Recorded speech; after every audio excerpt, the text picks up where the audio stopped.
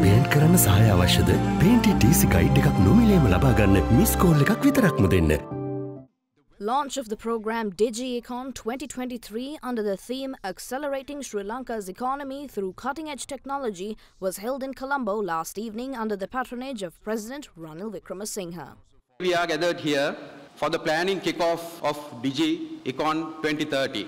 This is a regulatory policy framework that will give directions and gesture of commitment of the government towards facilitating a digital ecosystem to all stakeholders. Under this program, we hope to address many areas including implementation of unique digital ID, e-gov to provide digital-enabled services through government institutions, a single window system to provide one-stop shop for investors to access regulatory and administration services. The growth of digital economy comes in increased risk of cyber security. We intend to present the Cyber Security Act to Parliament during the course of this year. Advances in technology and windows to the future are going to keep opening, and Sri Lanka can take advantage of that if it focuses on these foundations, building the strong human capital base, creating the right kinds of infrastructure, mobilizing private capital and innovation and investment into the economy, having the talent pool that is enabled through the right business climate. Those are the foundations on which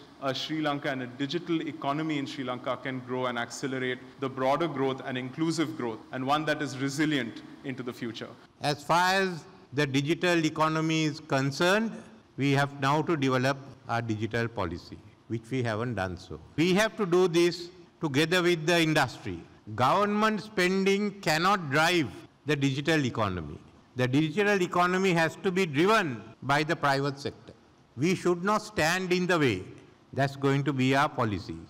So we should not think of digital policy as being centered around the government. But there is certainly a duty of the government to accelerate the digitalization by digitalizing the government sector.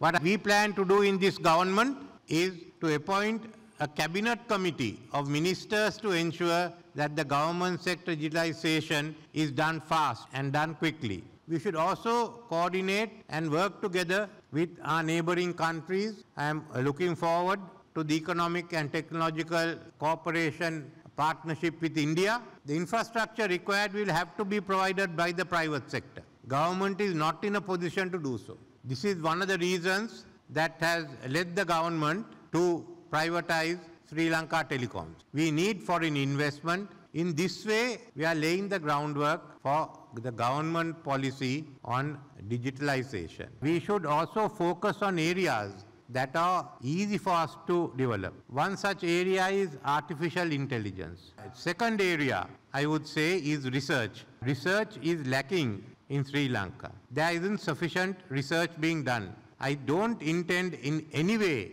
to start new research institutions. What we want are the universities and the private sector to link up.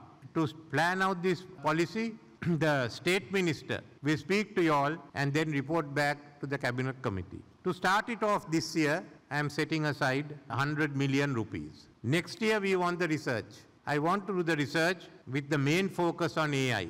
And for that, next year, I'll set aside ₹1 billion.